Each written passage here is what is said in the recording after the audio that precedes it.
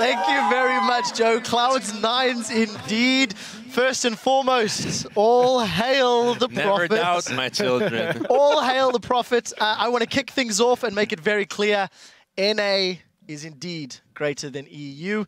Let's kick this off. Pick some bans. I want to go straight to pick some bans. And Korea, apparently. I want to talk about these picks and bans because I looked at the statistics behind both these teams, and it seemed like the blue side was really going to affect Cloud9 for the best. And you said it would not. And in the end, Hai got a champion that he was actually able to perform. They got really comfortable champions for every role. And it showed it was a really back and forth game. But in the end, it was a rumble from balls that paid off. We've seen them time and time again for years now. Every single one of these champions at some point or another is one of the preferred champs for these players. One of the big stories that the casters were talking about was how the top laners got their respective, preferred champs statistically and favorable. Save's best stats are on Kayle. And we were discussing, how do you deal with Kayle when you've got Hourglass? How is Zed going to deal with Kayle when there's Hourglasses, and et cetera, et cetera? Monty, team comps, what did you like or dislike? I mean, I think that this game was not so much determined by team comps as it was just by smart rotations overall. And that's where Cloud9 really excelled. And I think when we think about NaJin White Shield, we think about them as this very late game team. But I mean, Cloud9 beating them there is just a testament, I think, to how good Cloud9's strategy is. And they used their Zed pick extremely effectively, getting down that inhibitor on the Baron bait. It was a very crucial pick for them, and they played it up really, really well. Just before we get to you, pull that replay up. Right, I was going to say, yeah, we have a replay actually. I can do it too, don't worry. I've hosted the Analist desk before. Yeah, so this is the very marvelous sort of Baron bait inhibitor take by Cloud9. Before we start it, I want to talk about a couple of things. Specifically, when you do this kind of a thing, if you're ever playing this game yourself, number one, vision control. Using both wards and minions. Hai never shows until he knows where NaJin White Shield is. He will never walk in to a knowing 1v2. And so it's up to his team to pull everyone else into vision by going to Baron disengage. Let's roll the clip out, and you're going to see what Cloud9 does here. So they start up on Baron. It's pink warded, so they know they require some kind of face check, or they just get Baron. Like, no matter what, something good happens. So NaJin White Shield comes over. They force the TP. They say, guys, they are here. Hai, go for it. And now Hai is on the inhibitor. And now they say, oh, Hai is going to pull attention. Guys, get ready to put some pressure back on the map. Cloud9's been actually persistently hitting the minion wave down in mid lane as well. And this is just a nice all-in here.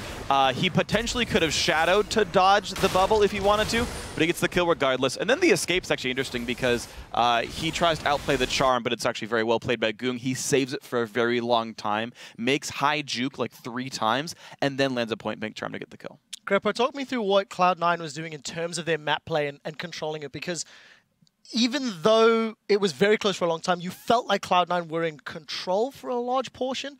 Not convincingly, but they were dictating the tempo. I just think they played really smart, and just that rotation alone highlights how well they understand the game, because they needed that at that point to get back into the game. I think at that point they were like 6,000 gold down perhaps, but the real beauty of Cloud9 came on how well they respected the invisible Twitch, because they kept fishing with skill shots to find him whenever he was likely to come. Whenever they saw Nami walk up in lane, they're like, yeah, she's never going to be here alone. Don't engage on that. There's definitely a Twitch near. Let's spam some rockets in the general direction, see if we find him. And then the unsung, or just the sung hero of this match is basically Balls. Those Rumble ultis were just insane. Yeah, now, I think that one of the key things that allow Cloud9 to make these really good rotations was the fact that we rarely see a Kha'Zix come out with a Sightstone. And they're doing double Sightstone on a very unconventional jungler that may throw off NaJin off shield, because NaJin off guard, just because when you play against Kha'Zix, you're thinking, oh, he's going to be this tanky guy that's just, this really high damage guy and not tanky support. He went with a really heavy tank and utility oriented build until the very end, where he got a Last Whisper, and he had a GA, Hex Drinker, the Merc Boot, so he was just a really utility oriented playstyle of Kha'Zix that allowed Zed to make plays. I want to talk about some of those team fights. Let's pull the second replay up onto your screen.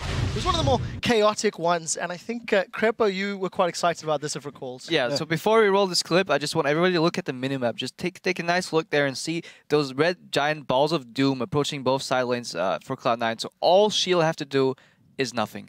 If you wait right here, you win the game just by doing absolutely nothing. The only way you can lose is if you go for a fight right now and you die, and that's what's going to happen. They're going to go out, not wait for the side lanes to push in and draw Cloud9 members back. So if you can roll the clip right now, We're going to see Zephyr. Yes, he wants to go for a pick. Yes, that's good. But he overextends way too far. And just look at what Balls does right now. That equalizer that's going to come out is just going to be insane.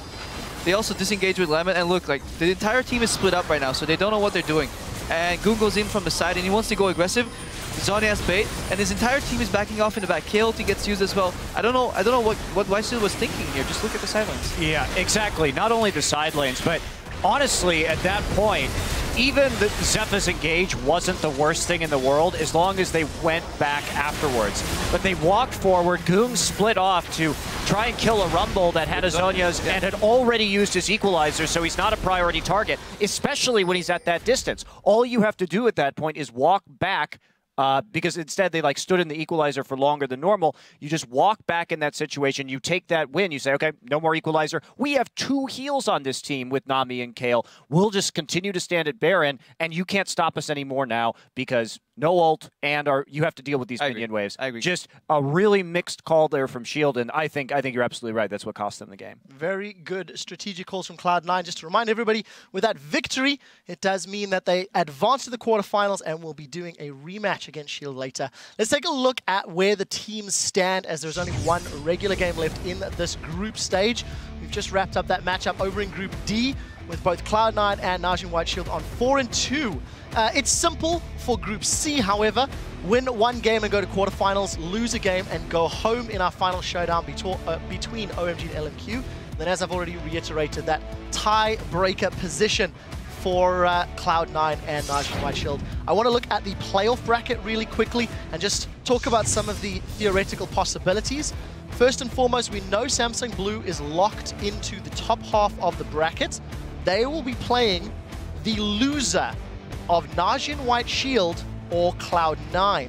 Over in Group D, the winner of Cloud9 versus NaJin White Shield will then do battle with either LMQ or OMG. So we're about to find out who the final quarterfinal matchups will be. We're going to step away for just a moment, but when we come back, China's OMG goes head-to-head with North American LMQ in a winner-take-all match. You guys do not want to miss it.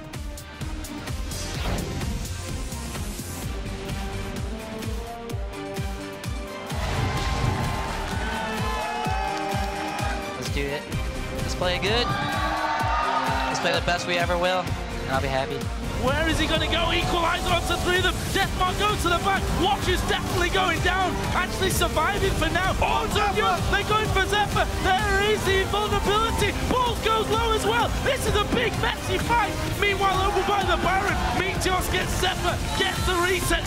He's all over the place and will pick up the kill onto save. Balls still alive. Finished up by Watch. But Watch is going down as well. Sneaky there. He's full HP. He could be a hero for Cloud9 right now. Oh, Valkyrie's dead. Oh, he gets stunned up and finished off.